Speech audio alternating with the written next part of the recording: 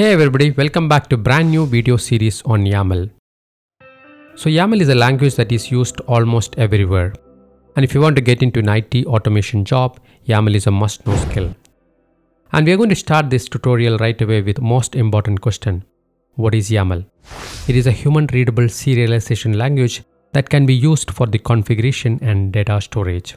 YAML stands for YAML Event Markup Language, and some of the major benefit of using it is very simple to read and easy to understand.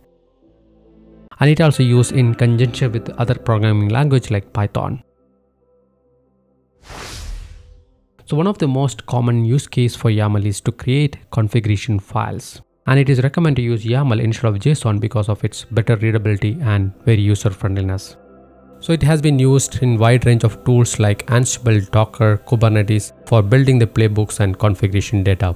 And also used for the CI/CD pipeline on the source control system like GitHub and GitLab. So it's basically used everywhere these days due to the increasing demand on infra as a code. Well, now you understand the importance and benefit of using YAML. Let's learn how to use YAML practically. So we'll start our journey to understand the YAML essentials like syntax, structures, and how to integrate it with Python. Then we'll explore some advanced concepts like nested dictionaries within the YAML and build a YAML file from the raw dictionary data. Then we'll jump into real configuration files to make more practical and realistic. We'll look at examples like Docker, Kubernetes configuration file. Finally, we'll end the series to understand the different tools for the validation and conversion to a different format. Of course, this is going to be one of the most comprehensive guide for YAML on YouTube. It contains a complete hands-on lab that you can follow along with.